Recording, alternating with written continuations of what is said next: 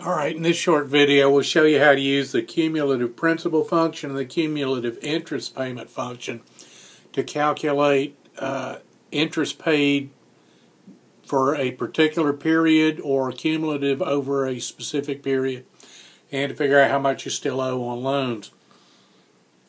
Got Joe with a personal loan repayable in 5 annual installments. If we want to calculate what each payment's going to be,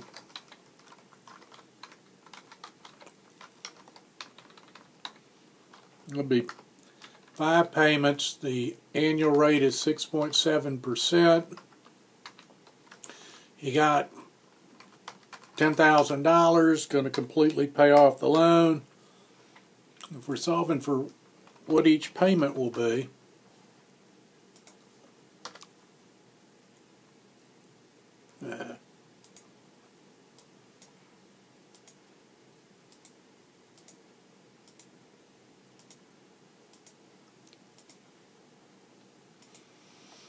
alright, so each payment would be $2,419.35.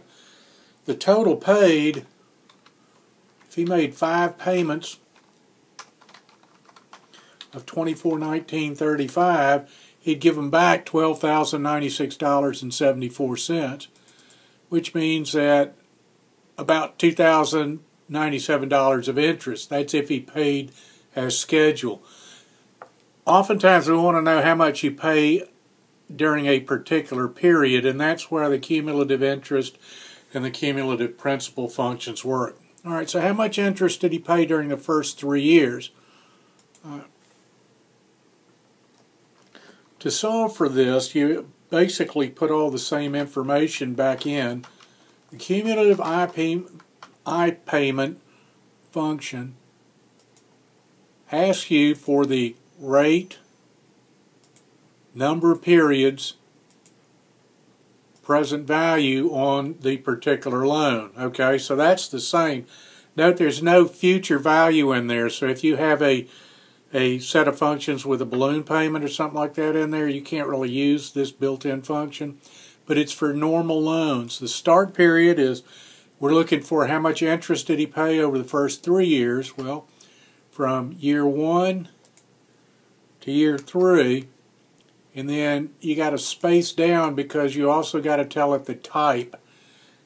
We can omit this step when we're doing the regular calculations that we've been doing, because it assumes 0. If you don't put anything in here, you'll get an error message. Put in the 0, and that's a normal loan payment that comes. Each of the payments come at the end of the period. Alright, so what that's telling me is for years 1, 2, and 3, the grand total was $1,650 in interest. The second part is asking how much did he still owe after he made the second payment. Okay, so the cumulative principal function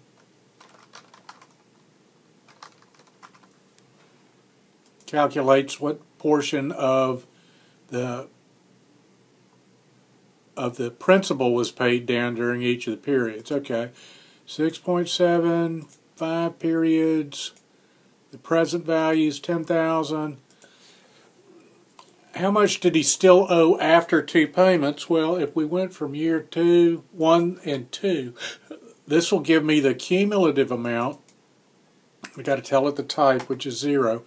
That'll tell me the cumulative amount that he paid in year 1 and 2. And if I hit the go button on that, he's paid off $36.15. So still owes $10,000 minus that, he still owes $6,384. Now I can make up an amortization schedule that'll do all these same calculations. If we start here with year 1, 2, 3, 4, 5, I can do this mechanically. The beginning amount, payment, the interest portion, and the principal portion, and that'll give you the ending principal.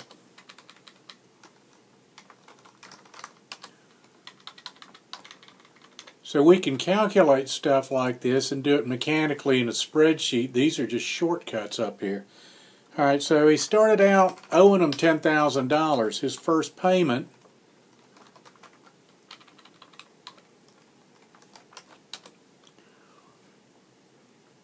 and I'm going to format this so it doesn't show any of the pennies and stuff. It'll calculate them out to the umpteenth decimal place, but I just want to keep it kind of pretty here.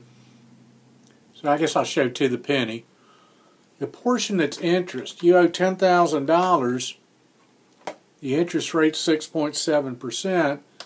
So you owe $670 interest after the first year. You've had $10,000 of their money. 6.7% of it is $670. Everything you send them beyond $670 with these simple interest on the declining balance loans, the ones that we're looking at, goes to pay the principal. So the ending principal, after you've made that first payment, you owed them $10,000 at the beginning, you've paid off $1,749, now you only owe them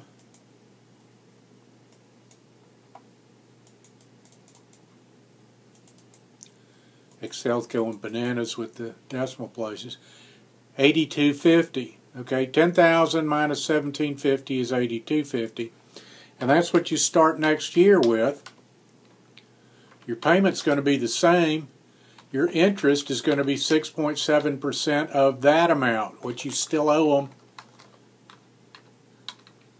So the principal is still going to be anything you sent them in excess of the interest.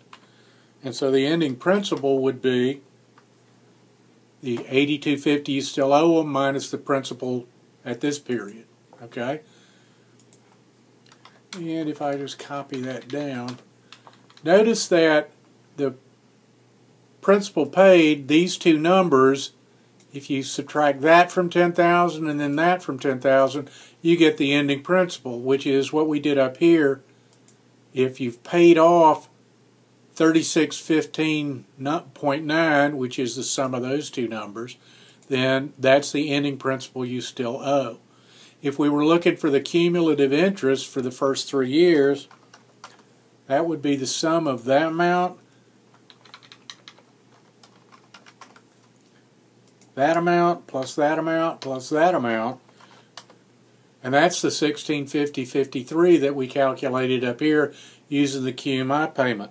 Okay, so you could do this the easy way, or you could do this the hard way. You'll come out with the same answer.